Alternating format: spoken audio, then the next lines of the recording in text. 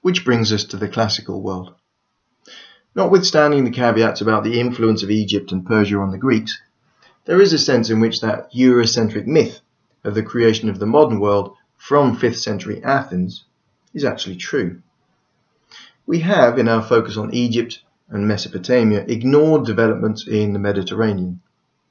The Minoan civilization at Knossos in Crete, though not literally destroyed by the eruption of Santorini and its tidal wave, declined around that time, but its legacy endured. And there is a link, chronologically at least, between the killing of the tyrants around the beginning of the 5th century BC in Athens, known as the tyrannicides, and the birth of Athenian democracy, and the development of the classical tradition of art. Greek democracy, though, is almost unrecognizable as democracy to the modern mind. Only around 1 in 10 people could vote, all of them male, all of them aristocrats. No women voted, no women left the house without covering their hair, no people born outside Athens, the metekoi, could vote. Slaves, often prisoners of war, could not vote. Plato, arguably the Athenian state's most famous philosopher, argued for eugenics and against the rule of the mob. It's a political system that's had considerable political appeal in the last several hundred years to, well, a handful of male aristocrats. And in a self-perpetuating worldview, to have been brainwashed in this elitist philosophy was what entitled you to political power, a political system imposed through aesthetics, perpetuated in the name of art and philosophy. Greece can claim to be strongly represented, if represented is not too weak a word, in the architecture, sculpture and painting of Europe up to at least the beginning of the 20th century. Although we will differentiate between Greek, Hellenistic and Roman versions of the classical, the Renaissance did not. The neoclassical period was a deliberate attempt to revive Greek classicism, though. The philosophy is inescapable.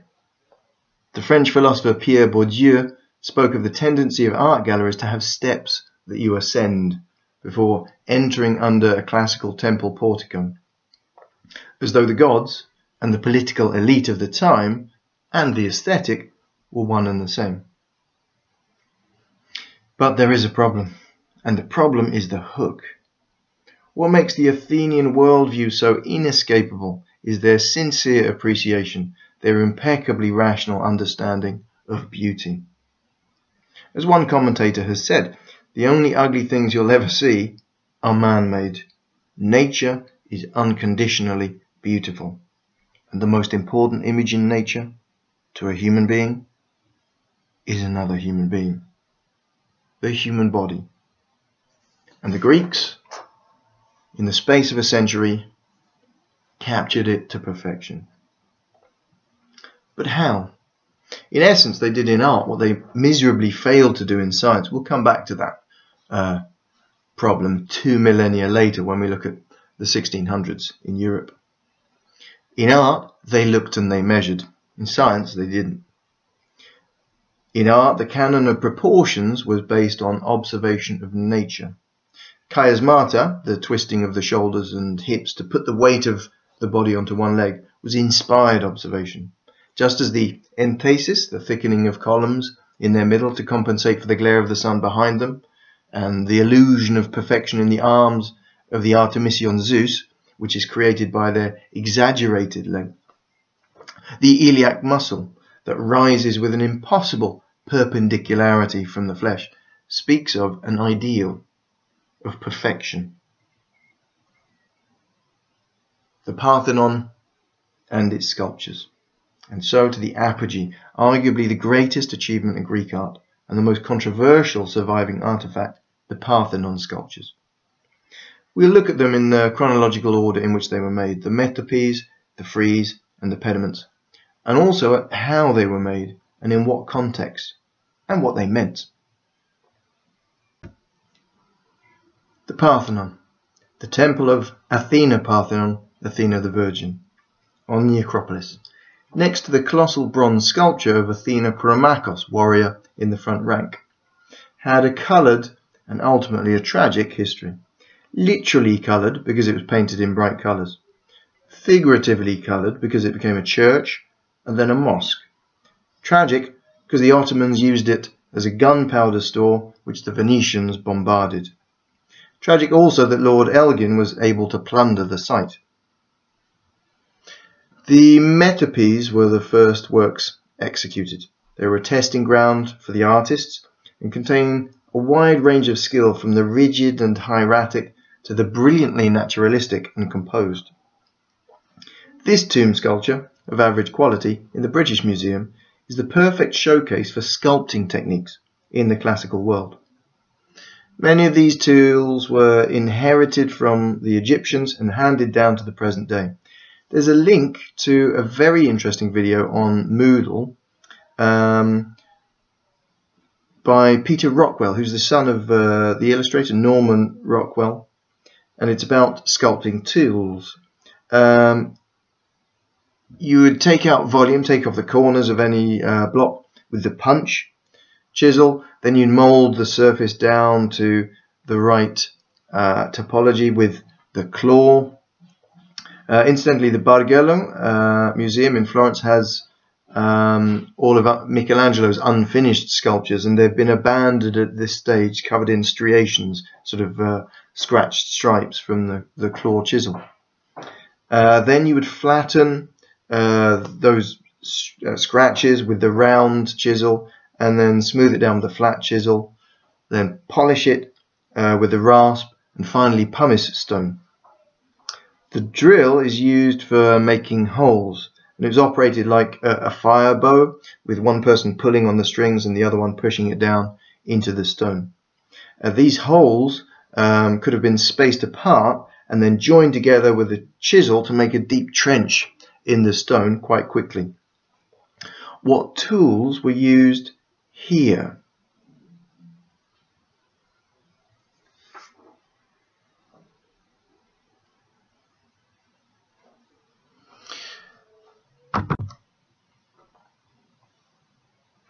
I'm going to start exploring the imagery of the frieze in a slightly unusual way.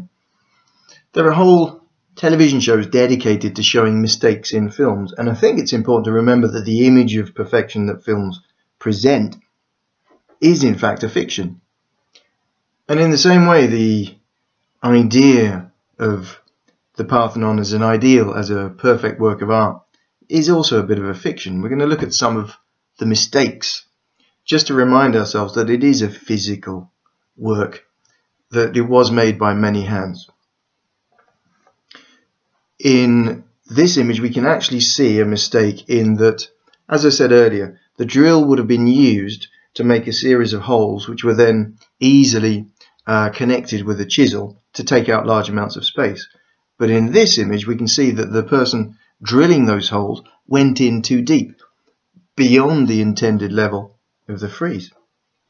Now, mistakes such as this would have been filled in with dust and glue and would have been invisible, but the truth will out over time, as will dust and glue.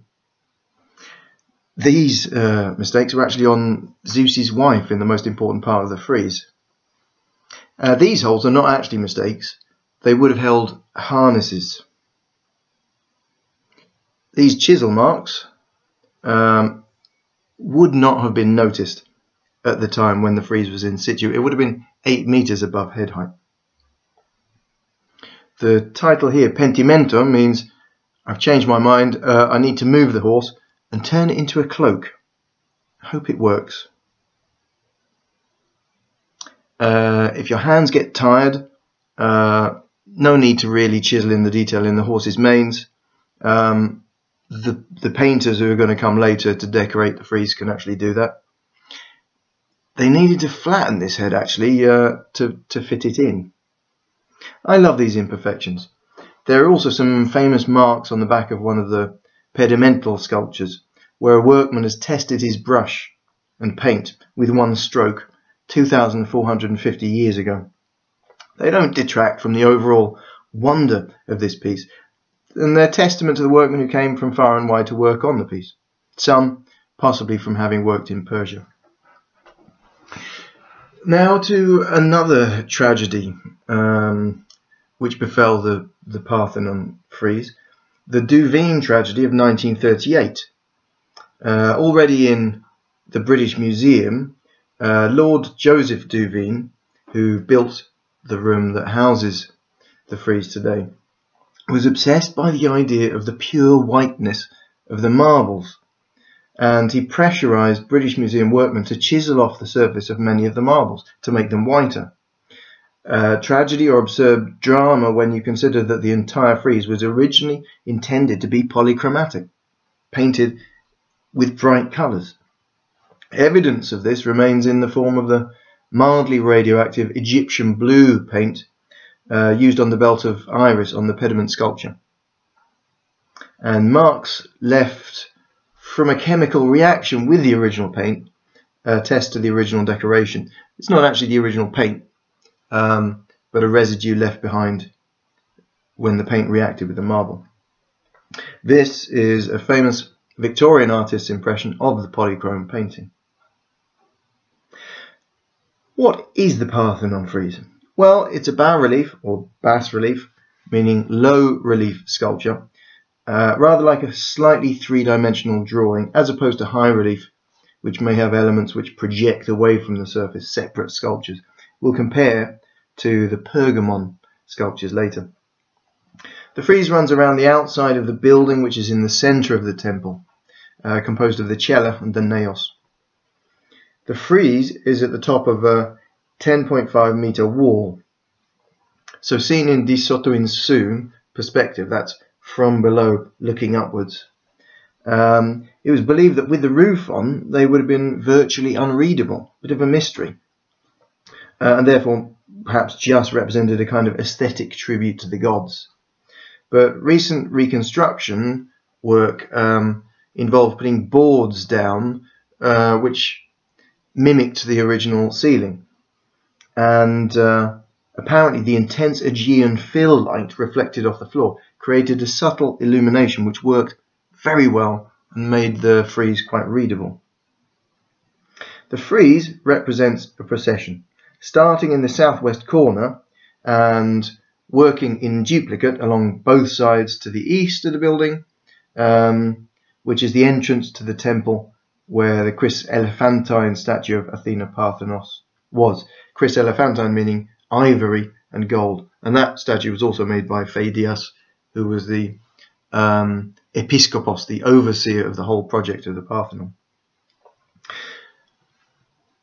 So the procession starts in the southwest, and there's a duplicate going along the south, and then from that southwest the other version goes north along the west face and then along the north edge, and they both meet on the east face.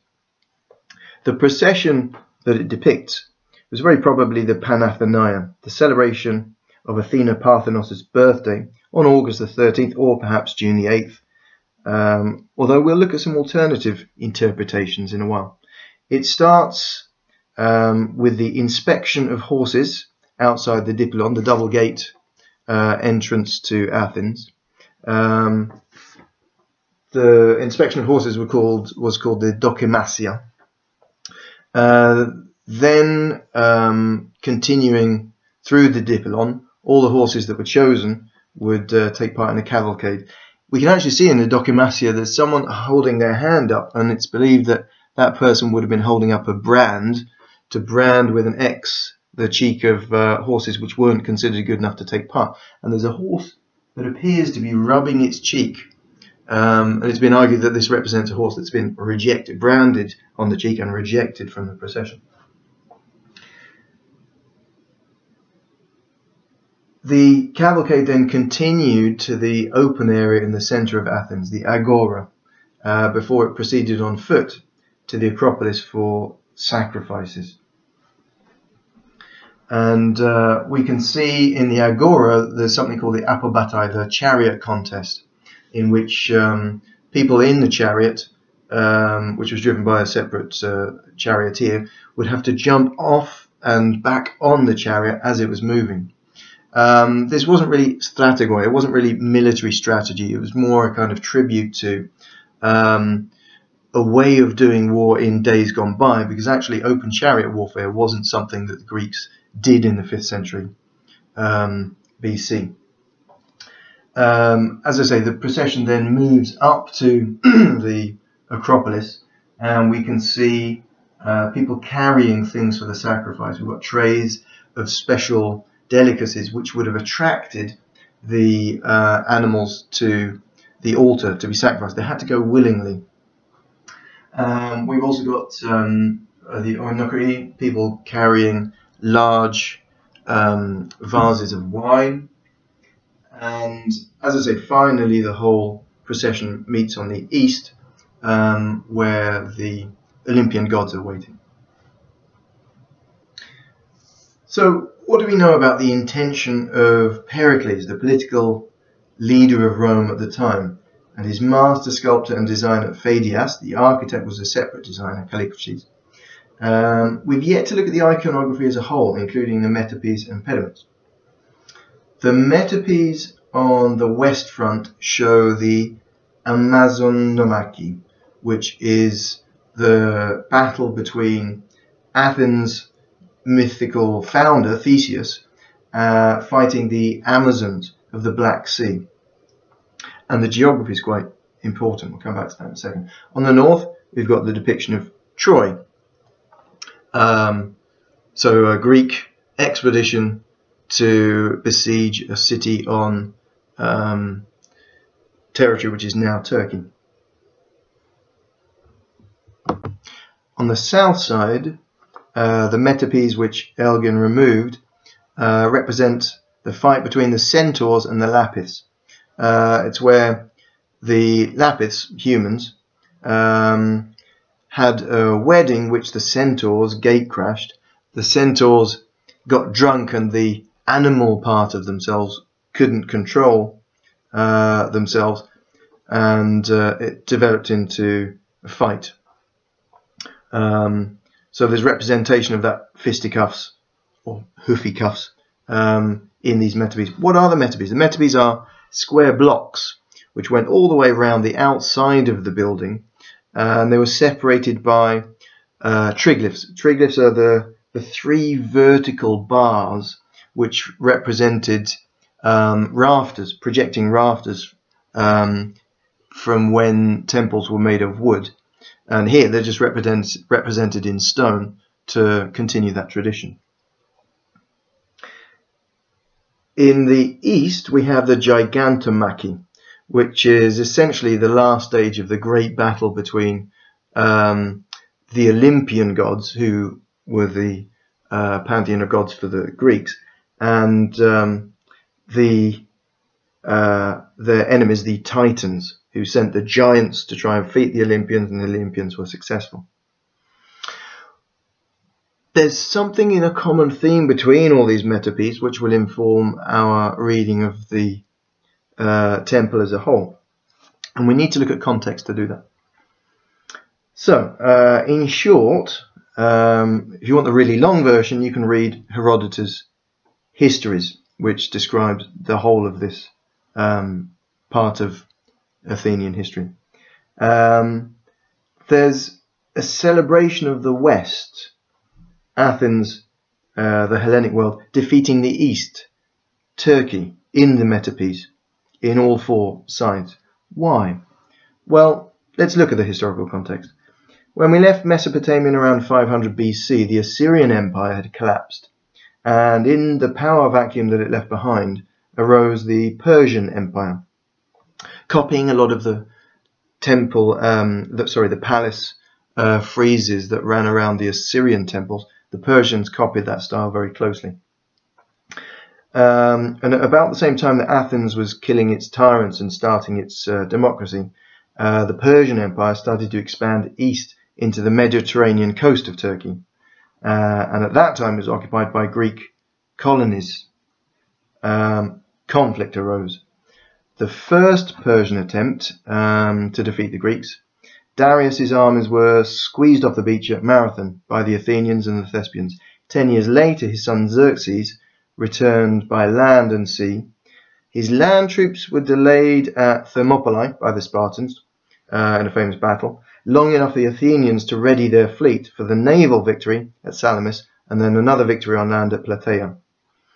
The Athenians, as victors, formed the Delian League, where the other city-states had to pay for the upkeep of the Athenian fleet as a defence against Persian invasion. Pericles, however, the politician, leader of Athens, decided that the Athenians were free to spend the money as they saw fit on the glory of Athens, and used the money to build the Parthenon from 448 to 432 BC.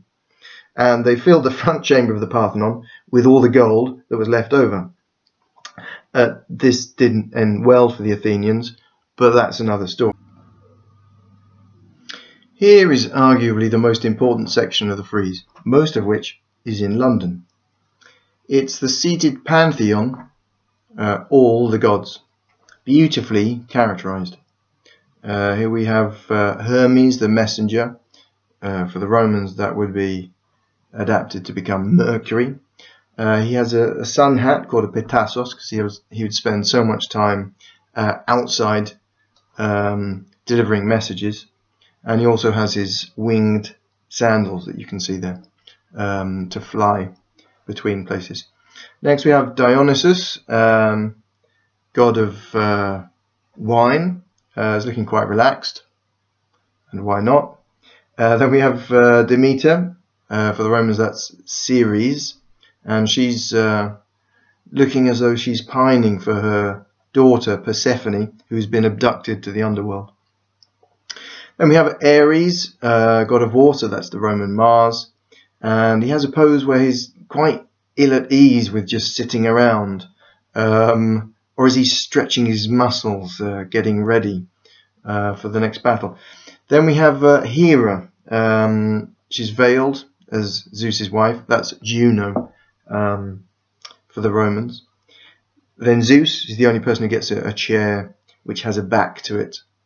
And then this is what's called the peplos scene. Now the peplos is Athena's birthday present.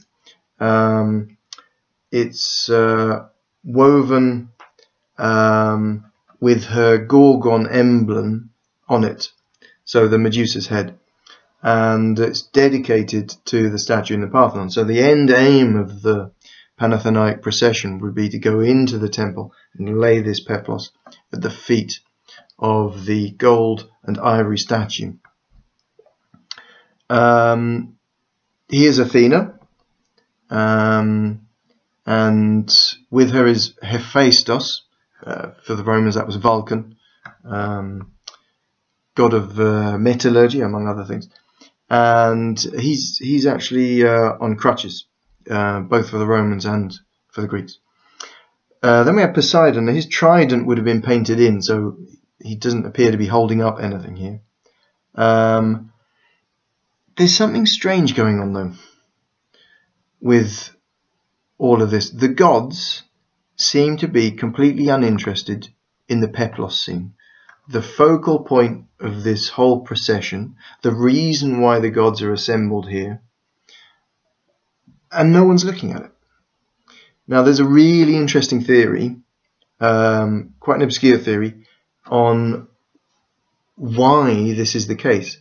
And it's the theory that essentially this flat frieze is an attempt at a representation of three-dimensional space on a two-dimensional surface. And that's a phenomenon that's not unknown in Greek art. You can find three-dimensional representations.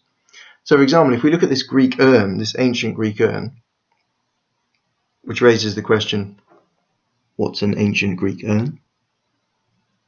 Okay, I won't do that one. And on this urn, you can see the seat has been foreshortened. Now, foreshortened means that as a line points towards the eye of the viewer, it becomes shortened. And another interesting fact is that at the end of the procession, the empty seats representing the gods would have been placed on the dais of the temple to symbolize their presence. Now, if that semicircle is represented on the frieze, that would then explain this attendant and who he's signaling to. Now, in the flat two-dimensional idea, he seems to be signaling. There's no one that seems to be there to receive his signal. But as we turn the two sides round, he could be signaling to someone on the other side of the semicircle who's much closer to him now. Alternative theories abound on the interpretation of the frieze, other than this idea of the Panathonaic procession. And all of them have their inconsistencies, but it's the job of art historians to challenge existing theories and come up with new ones. Looking at the pediments, they're in common with the themes that we've already seen, this idea of Athenian pride. On the west pediment, the one facing the sea, which you'd first see as you come up the Acropolis through the Propylaea, the gateway, you've got the contest between Poseidon donating salt from the sea and Athena with a gift of an olive tree representing the land. And it's a competition to see who will be the patron of the city. Athens, obviously, Athena wins. On the east front pediment, we've got the birth of Athena. It's the result of Zeus eating one of his own offspring to try and hide his infidelity from his wife, which prompted a headache. And Hephaestus, the Greek god that would be interpreted as Vulcan by the Romans, comes along with his hammer and cures Zeus's headache by splitting open Zeus's head with his hammer, and Athena springs forth from Zeus's head fully armed and ready for battle. It could have happened. In terms of the enduring influence of the Greek idea of beauty in the accompanying political system, we can see a recurring resurrection of this Hellenic spirit down the following 24 centuries, and it's something we're going to examine in the rest of this course.